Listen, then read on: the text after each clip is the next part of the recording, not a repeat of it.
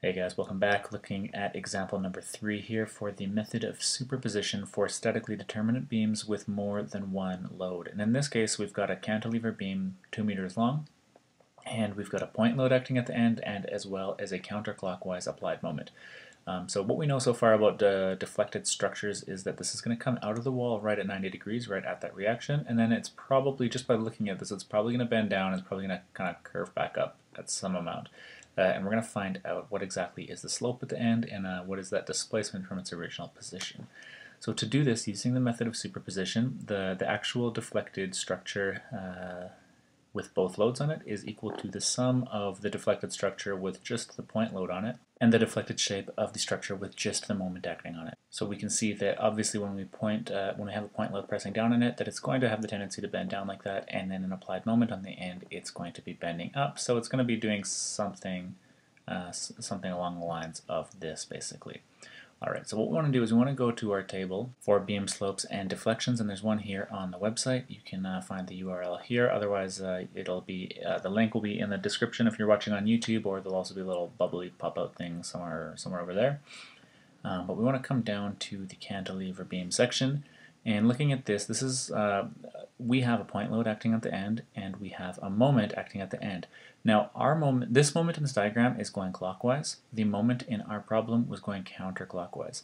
So that means that when we input our moment into this expression, that we input the sign of our moment as negative because it's going opposite to what is on this diagram. For example, if the point load in our case was pointing up, then we would have put P in as a negative P, so it would be like the double negative, and that would kind of cancel out. But in our case, P is pressing down, so we're going to use this formula exactly. Just in this case, we're going to be adding in the moment here in negative, and we're going to be getting that double negative there that's going to cancel out. So let's go and grab these and bring them into the video. And this again was these are the slopes at B, and these ones here, these expressions are the elastic curve equations. So let's calculate the deflection in system 1 here first. And when we get to this step, let's just check that the units cancel. So we have newtons canceling with newtons and meters squared canceling 2 of these out, so we're left with a single unit of meters on top. And when we do that, when we put that in the calculator, we get negative 0.002 meters, which is equal to 2 millimeters in the downward direction, right? That negative sign is indicating to us that if we look at the table, we were saying that if we get y values here that are upwards, that's going to be positive, and so our y value is negative, and so that means that we're getting that deflection downwards, and that was based on us entering in our P value here as a positive because it was in line with this P on the drawing. And when we think about this, when we apply this load pressing straight down, that we should be getting a deflection in the downward direction, so it looks like we've done this correctly. Alright, let's go and do the displacement from system 2 here now. And like I said, when we input this value into the moment here, make sure that we're putting the negative sign inside that variable because this is opposite to the diagram, to the sense that's on the diagram of the applied moment that we're working off of. So when we get to this step, let's check the units. Newtons cancel with newtons, meters squared cancel with meters squared, and we're left with single units of meters here. And this is actually going to give us a positive value, and it turns out that this positive value is 0.002 meters. So that is equal to 2 millimeters in the upwards direction. The upwards direction is because it's positive, and I just designed this problem in this way so that we would actually get a value here that we're having 2 meters up from this load and 2 meters down from this load.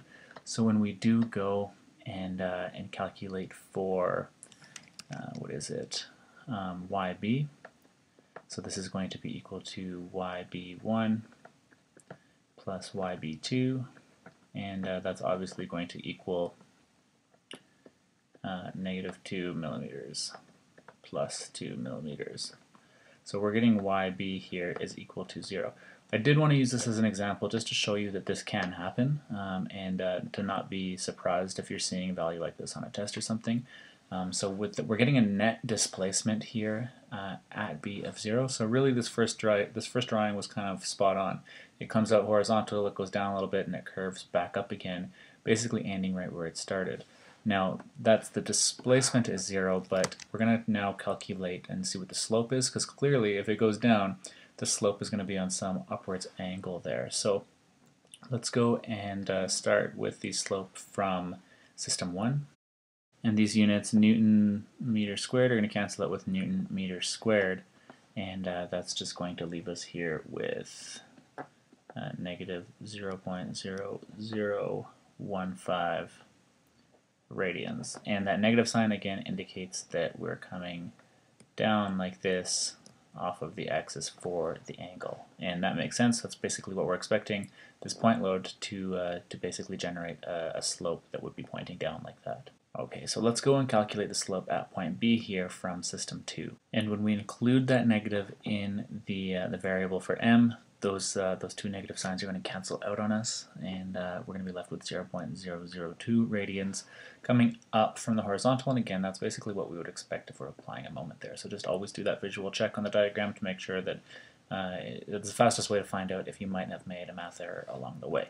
So when we go to find the total slope here, the total angle at point B, it's just equal to theta B1 plus theta B2, and so that's equal to negative 0.0015 radians plus 0.002 radians, and that's going to give us a very final answer of theta B is equal to 0.0005 radians.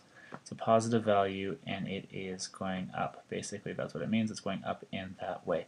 So we'll throw a box around that guy. That is our other answer, more or less. And when we look at the drawing here, we see that, yeah, we were expecting it to be going up like that, and turns out that the final slope was 0.0005 radians, and the final displacement turned out to be actually 0 millimeters. And if we did find that the end slope was negative, then that would mean that we had just incorrectly assumed this.